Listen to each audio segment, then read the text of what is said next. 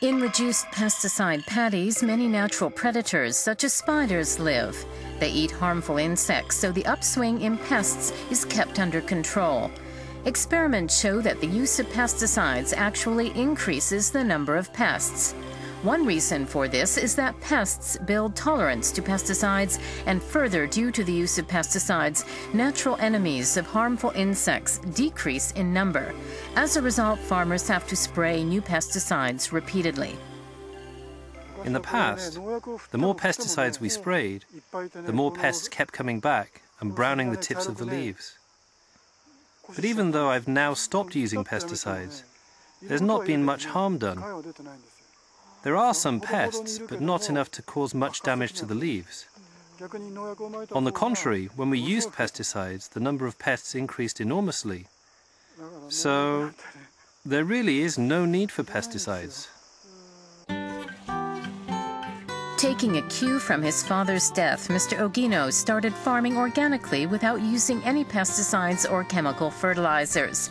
He makes liquid fertilizer out of pig excrement and sprinkles it over his tea fields, and he feeds the weeds that grow in his fields to his pigs. In this way, he operates recycle-oriented farming. All living things have now returned to his tea fields. Just like Ogino, farmers who have converted to organic farming have emerged.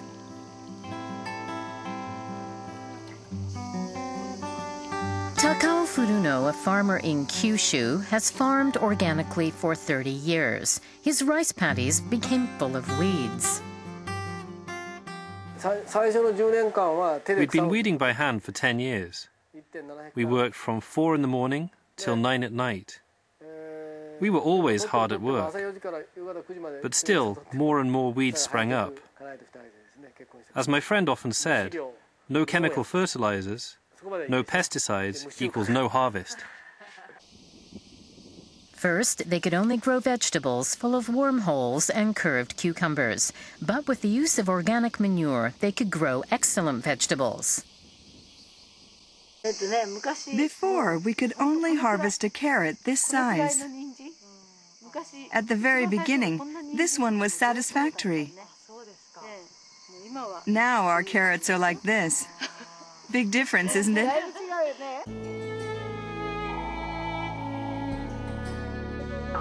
Furuno eventually discovered hybrid duck farming with ducks released into the rice paddies. The ducks eat pests in the paddies, and their excrement works as natural nourishment for rice. Furthermore, ducks swim among rice stalks, preventing weeds from growing. Hybrid duck farming, one example of integrated pest management, is now spreading nationwide.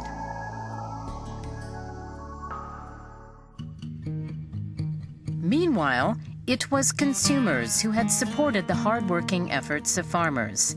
We now can have crops like manufactured goods, greenhouse-grown vegetables all year round, fruits imported from all over the world. But certain consumers realized this was all due to massive pesticides and chemical fertilizer use. Consumers protested against carcinogenic post-harvest pesticides used on some imported produce. Women who were concerned about food safety started to approach farmers directly.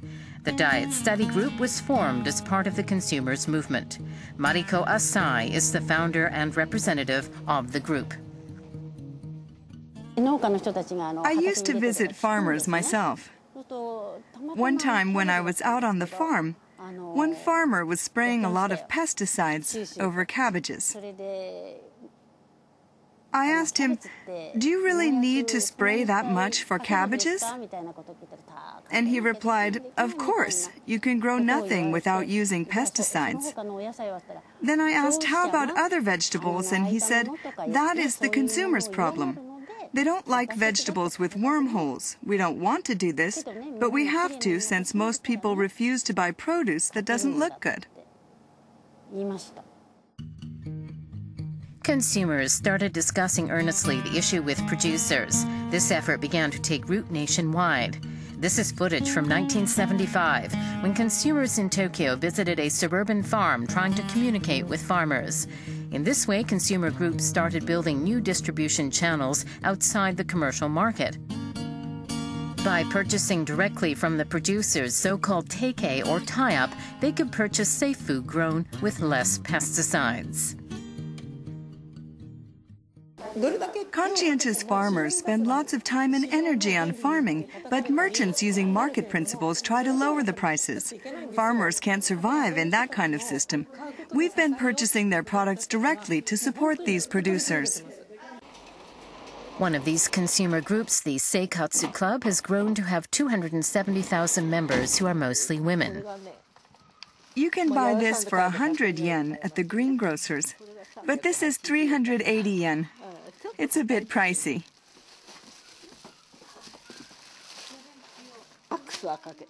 These tangerines are not sorted according to size and are grown without the use of pesticides. They're also wax-free, so you can eat it and use the rind without worrying about its safety. Cooperatives and consumer associations now conduct tests for pesticide residue and established a standard far stricter than that of the government. After my child was born, I started to care about these issues. Before that, I was indifferent. Current public interest in agricultural products grown with less pesticides is surging. In 2000, the government established an accreditation system for organic produce.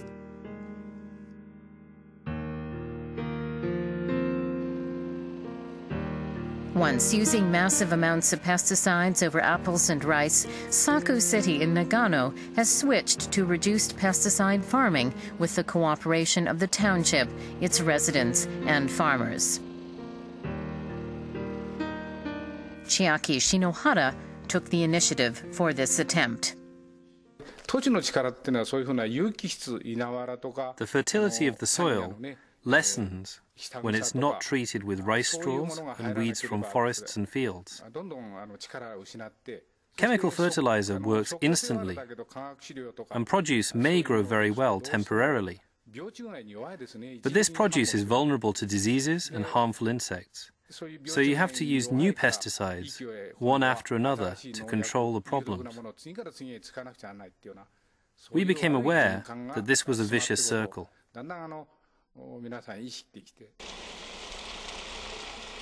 They started working on building a compost center. The town then established a recycling system by collecting kitchen refuse from homes and restaurants, turning it into compost with excrement from livestock, then returning the compost to the fields in the area. They succeeded in reducing the use of chemicals by creating organic soil through the efforts of the whole town. The farmers have been using compost from the center and have gradually reduced pesticide usage over the past 20 years. Now they grow organic rice. Many living things have returned to the paddies.